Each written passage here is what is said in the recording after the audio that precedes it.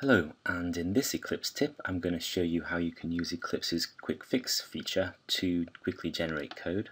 What I'll do is to show you this is take an example from my Java TDD course that I have, and it's this one here, to write a custom matcher, each and every, to confirm that each of the numbers, -3, -6 and -12, are negative numbers. So you might learn a bit about Java hamcrest matches as well if you want to watch this video.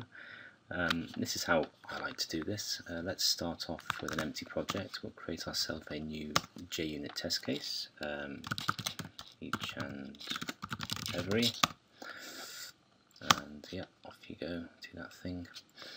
And so let's just write the code. So I've got a little snippet which is to assert that list of numbers each and every is less than 0. So that's sort of what we want to say, isn't it?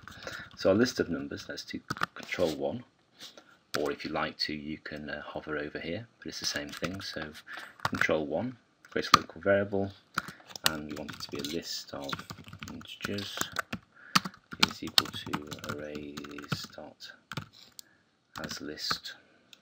Typo. Was it -3, -6, -12? Control 1. Okay, so that's that. And then this is less than 0. So control 1 and create a method. And needs to be a matcher. It's going to be a matcher of integer, I suppose. So we want to return a new type safe matcher. Control space to bring that up in each case, and one more time, control 1. Okay, so the description of this thing, description dot append description of append text is less than 0, and down to here matches for the value I suppose it's simply return I less than 0. Okay, so that's that one done. You could have used actually a built-in matcher for that as well. I was just while I'm in the zone, and let's do this guy, control 1 again, and you can see that Eclipse has worked out a rather more complicated expression here. So what I want to do is I want to return a match over a list of integers that's going to take a single matcher, which will be the predicate, to be evaluated against each and every one of the elements. But let's just get Eclipse to do the heavy lifting here and return new type safe matcher, control space once more, and control 1, add unimplemented things, and the description of this matcher is append text each and every one of the list. Something like that might work. And then here's our list. And so we want to say here, for each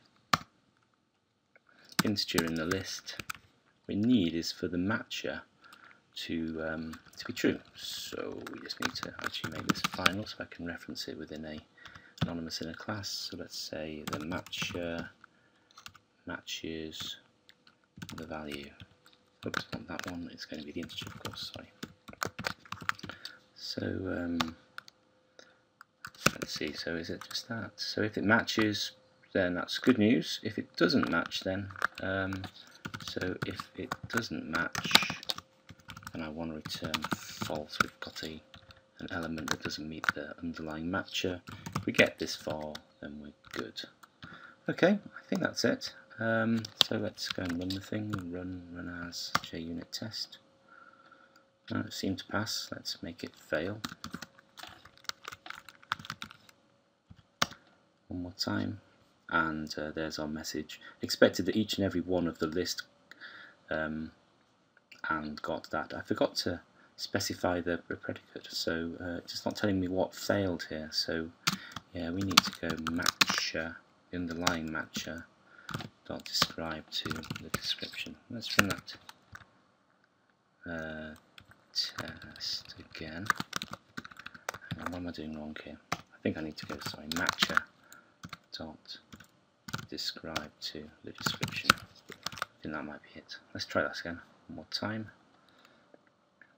Okay, that is better. Each and every one of the list is less than 0, but instead got -3 plus 6 and -12. Anyway, so there we are. So mostly that was basically control 1 as the quick fix, and just pulling things out with lots of control spaces as we go. Hope that was useful, and see you again sometime.